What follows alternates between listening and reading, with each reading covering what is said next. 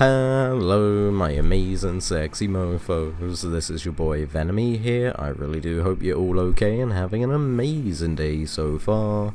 In today's video I am back with another Forza Horizon 5 drag and tune video, and the car that we are playing with today is the Hot Wheels Bone Shaker. But before we start, if you are new around here and like what you see, then please do subscribe to join this amazing sexy family. But now let's jump straight into this. Okay, let's jump straight into the upgrades for today's video. Now the 2011 Hot Wheels Bone Shaker, we're starting with an engine swap. You want to put in the racing 7.2 litre V8. You also want to make the drivetrain, you want to swap it, make it all-wheel drive. I know that's going to trigger some people, but don't let it bother you. And the last option you really want to do is put the twin turbo option in. Now from here, tyres and rims. Tyre compound, you want to make drag tyre compound, and you want to make the rear tyre width as big as possible. 455s on this car, very thick tyres. If you can as well, make the rims a lighter set of rims. I went with my usual set of rims and managed to knock off over 20 kilos on this car, so definitely do that. For the engine upgrades, as you can see for yourself right now, you want to put every single one of these onto race just to get as much power out of the car as you physically can. For platform and handling, you don't want to go with the roll cage, you want to avoid that. The only option on there you want to go for is the off-road springs and dampers. I know quite a few people do like the roll cage, but try to avoid it. Now, last category, drivetrain. You want to keep the transmission stock because of the engine swap.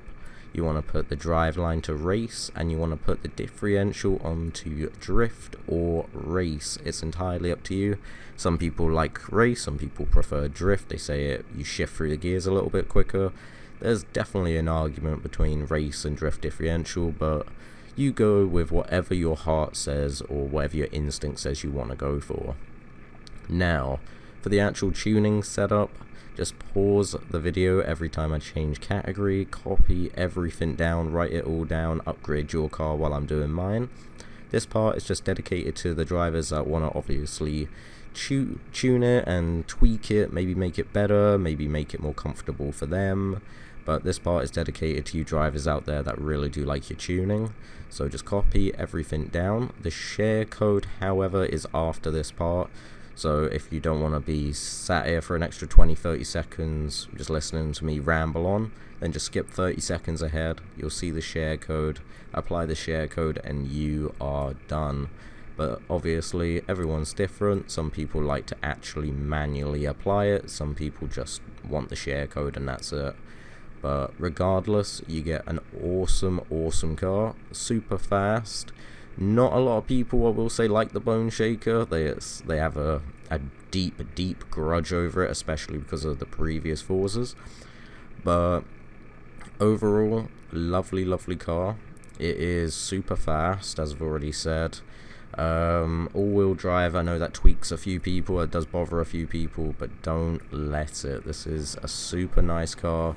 You're going to be leaving quite a lot of the competition behind. I've been beaten by this car many times, and I'm sure a few of you have seen this car on the drag strip before or gone up against a race against one. I'm sure everyone's seen this car before. But let me know what you think of it down in the comment section below, and the tune, let me know what you think. It is awesome. Obviously when it comes against Jescos and that, it's a bit of a different argument, but when it comes against any typical sleeper or anything like that, you really don't have to worry. This car just blows them out the water. But when it comes to like the higher up cars, the Rimac and everything like that, then that's a little bit more of a different argument there. But when it comes to just normal sleepers, some supercars, some hypercars, this thing's got the acceleration, it's got the power, it weighs less than a ton, so it's super light, super powerful, has very little wheel spin, super grippy. I was very surprised about this car. But let me know what you think of it down in the comment section below. But I'm gonna wrap this video up here. I really do hope you're all okay and having an amazing day so far. But I love every single one of you, and I'll see you all in the next video.